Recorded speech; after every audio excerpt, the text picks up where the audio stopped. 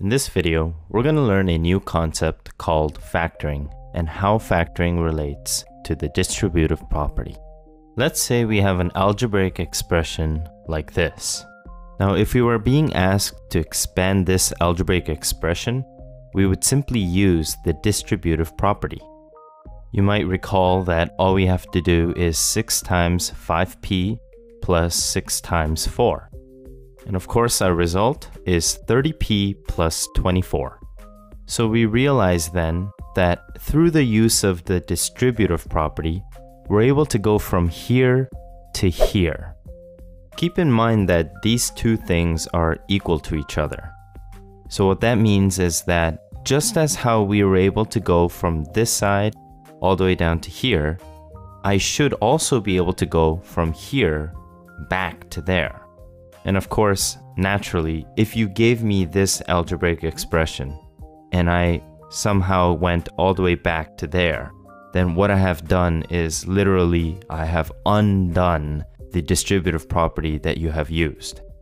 So this process of undoing the distributive property is known as factoring. So to factor out this algebraic expression, we need to be able to see that both terms here are divisible by 6. What I mean by divisible is that when you divide each term by 6, there won't be any remainders. It will divide evenly. So if we are able to see that, then we can simply rewrite 30p as 6 times 5 times p. After all, 6 times 5 is 30 and 30 times p is 30p. Similarly, we should be able to write 24 as 6 times 4.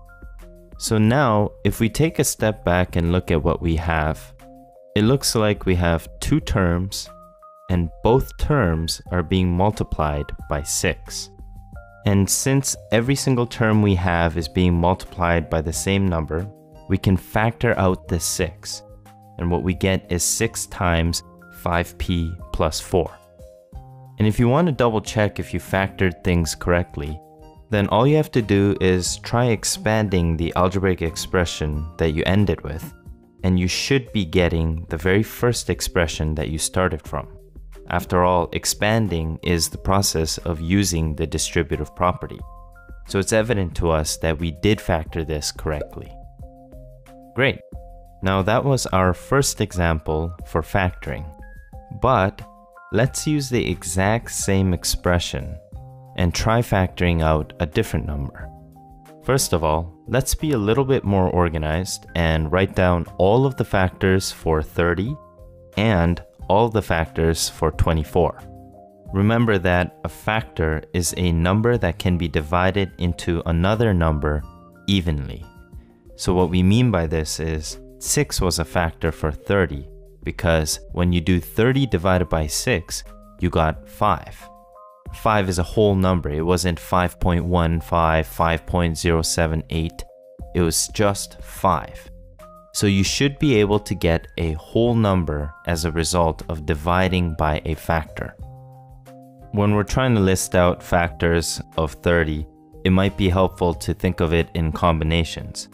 For example, 1 times 30 is 30. Therefore, 1 and 30 are factors. Also, 2 times 15 is 30.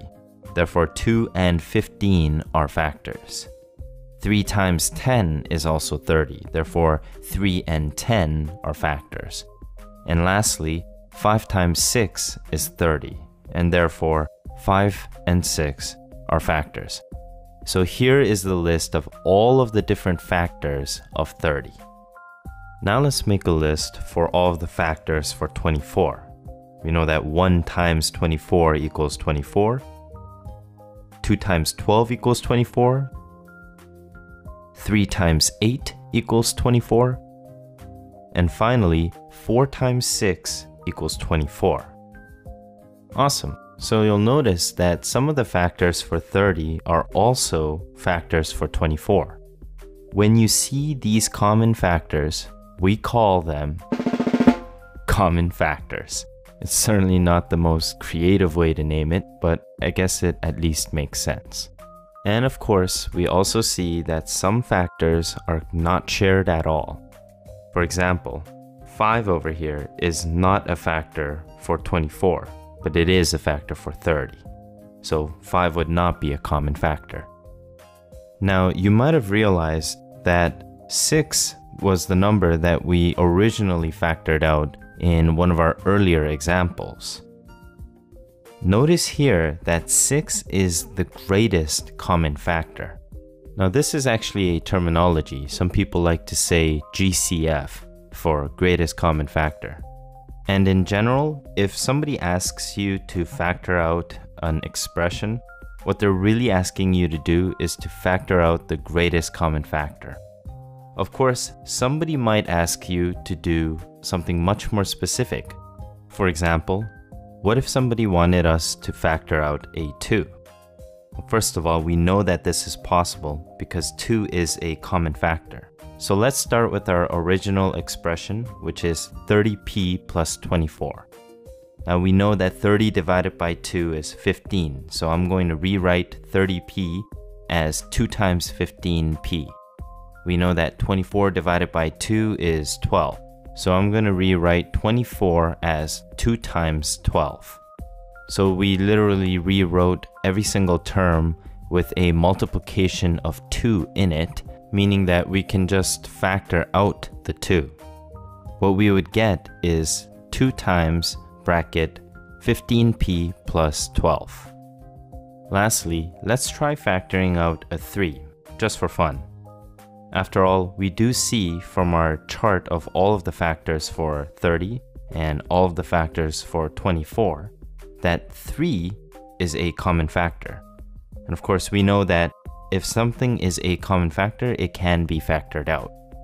Okay, so we start with our original expression, 30p plus 24. Of course, 30 divided by 3 is 10, so I'm going to rewrite 30p as 3 times 10p. And 24 divided by 3 is 8, so I'm going to rewrite 24 as 3 times 8. What we end up with is 3 times 10p plus 8 bracketed.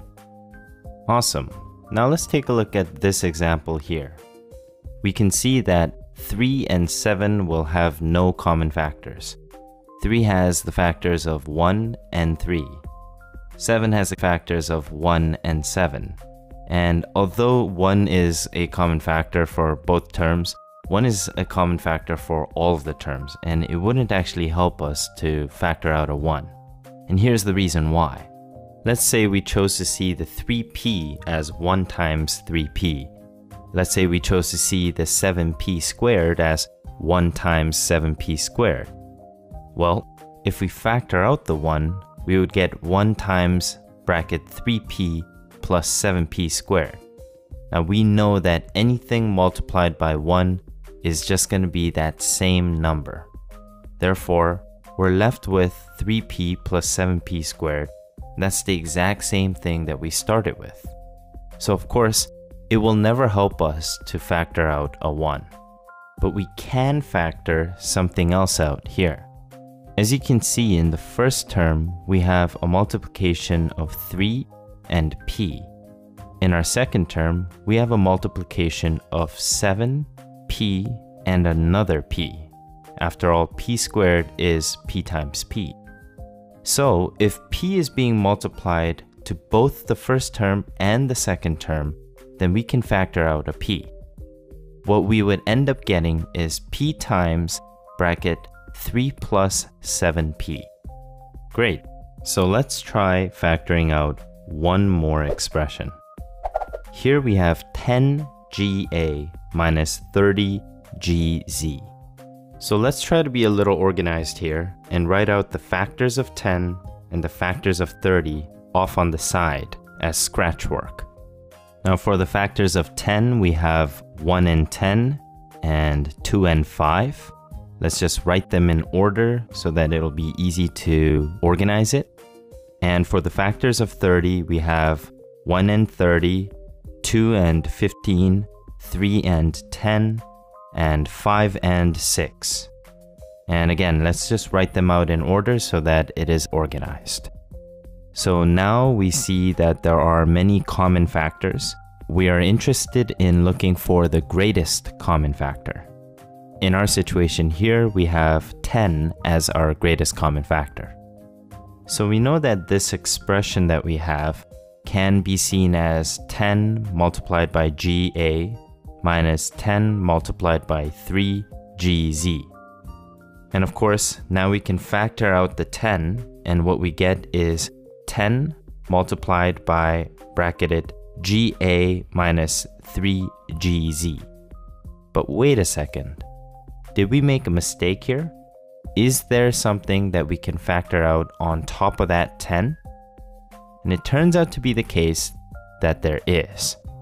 In terms of numbers, or shall I say in terms of the coefficients, we certainly did take out the greatest common factor. However, there is a common variable that is being multiplied to both terms that we actually forgot to factor out. We see that both terms are being multiplied by g, and so it's pretty clear that g could have also been factored out.